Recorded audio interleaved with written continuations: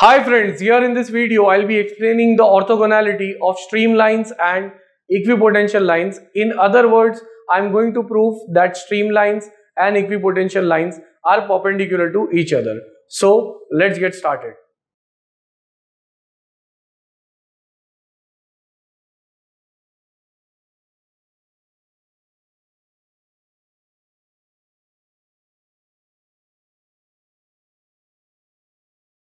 Now, in order to prove that streamlines and equipotential lines are perpendicular, first I'll start with the streamline, that since the stream function psi is denoted by, or it is given by, psi is a function of both x and y directions.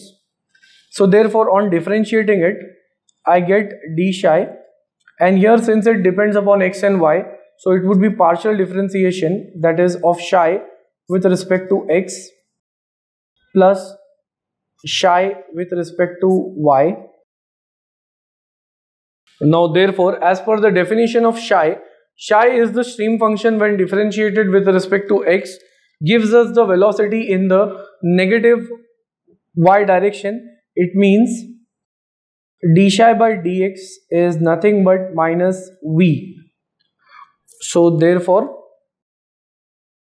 d psi is equal to minus v dx, and as per the definition, psi when differentiated with respect to y gives us the velocity in the positive x direction, which is u. So plus u dy, and for a particular streamline the psi or the stream function is constant, so its differentiation would be 0. So when I keep it as 0, therefore I'll write down, since for a streamline, that is for a single streamline, psi is constant. So if psi is constant, d psi becomes 0. So therefore when minus v dx goes on to the other side, we have v dx is equal to u dy. Therefore I'll write down dy by dx is equal to v by u.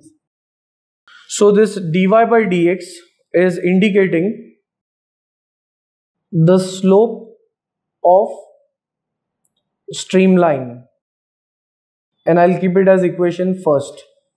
Similarly, I'll find for the equipotential lines, that is for the equipotential function, that since the equipotential function phi, it is also a function of x and y differentiating, so it becomes d phi. It depends on x and y, so differentiating partially, phi with respect to x dx plus phi with respect to y dy.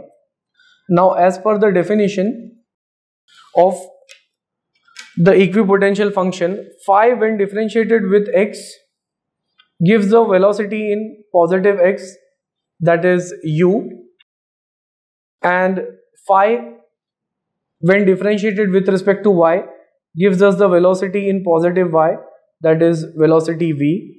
So it can be written as d phi is equal to u dx plus v dy. Now for a particular line we can say that the equipotential function is constant, so its derivative is 0, like for the stream function. So u dx plus v dy. Therefore u dx when sent onto the other side becomes minus u dx is equal to v dy.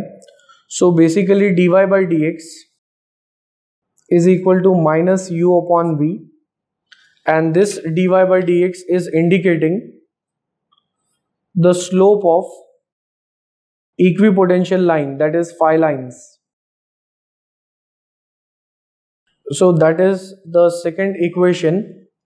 And now therefore multiplying equation 1 and 2, in equation 1 we had dy by dx, that was the slope of the streamline, into here we have dy by dx, that is the slope of the equipotential line. So I'll just write it that this is the slope of streamline, and here is the slope of equipotential line. So when they get multiplied, in equation 1 we had V upon U, here we have minus U by V. So minus 1 remains here.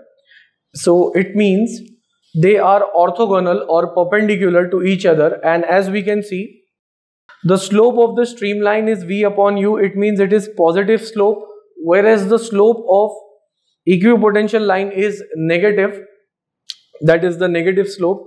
So here I'll draw them with the help of a diagram. Here we have the coordinates x and y.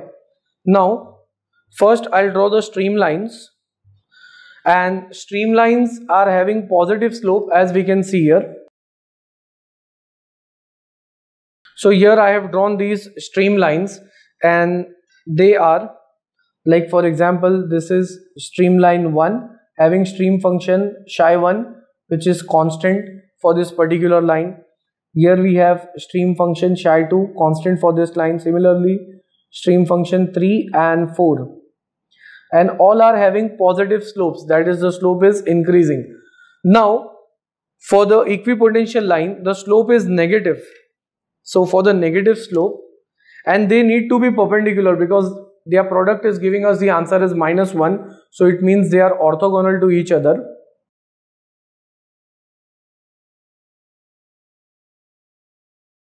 So these lines which I have drawn, they are having the negative slope indicated as phi1, phi2, phi3 and phi4.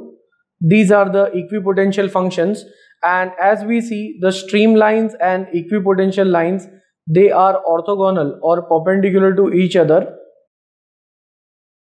So here we have proved that the streamlines having positive slope, equipotential lines having negative slope, they are cutting each other at 90 degree, that is they are orthogonal, and whatever the profile we are getting here at the center, now this profile is called as the flow net.